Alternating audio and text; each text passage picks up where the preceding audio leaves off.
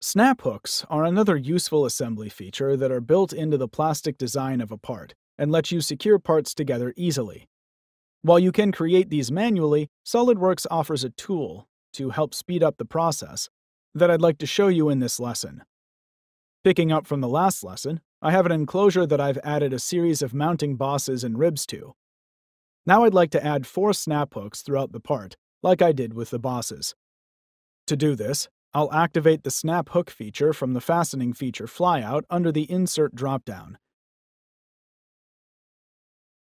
And in the Property Manager, I can make several selections and adjust multiple parameters related to the snap hook to define it. I'll begin with the hook location by selecting an interior edge along one of the top sides of the part when viewed from the underside. And notice a snap hook silhouette appears where my cursor clicked. Next, I'll define the vertical direction of the hook by choosing the flat face where the enclosure will later mate to its bottom half. The silhouette adjusts, and you can see how this is the face selection that will be parallel to the flat face on the snap hook. For the direction of the hook, you can think of this as the face that the snap hook is facing toward. I'll choose the outside face of the same side wall, and the snap hook silhouette becomes blue, indicating that its directions are fully defined.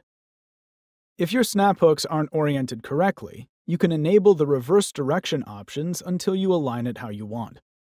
Additionally, you can choose to enter a body height or select a mating face, which will define its height, but I'll stick with the former option for this example.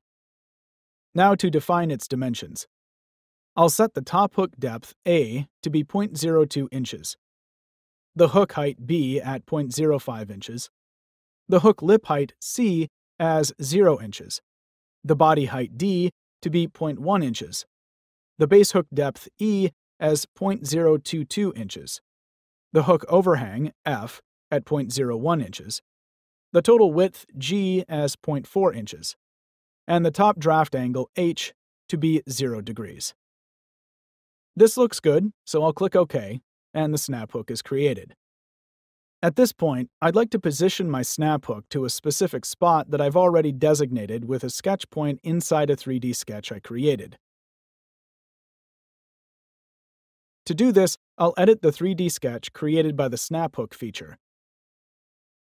Select the sketch point from the snap hook, along with the point found in my other 3D sketch, and add a coincident relation. This will move and define the location of my snap hook, which you can see when I click OK and exit the sketch. To finish up, I'd like to distribute copies of this hook throughout the part to facilitate the assembly. Unlike the mounting bosses, these hooks can be distributed evenly using a mirror feature. So I'll activate the mirror command from the Features tab. Select the front plane as my primary mirror plane, the right plane as my secondary mirror plane, the snap hook as my feature to mirror, and click OK to generate additional snap hooks around the enclosure.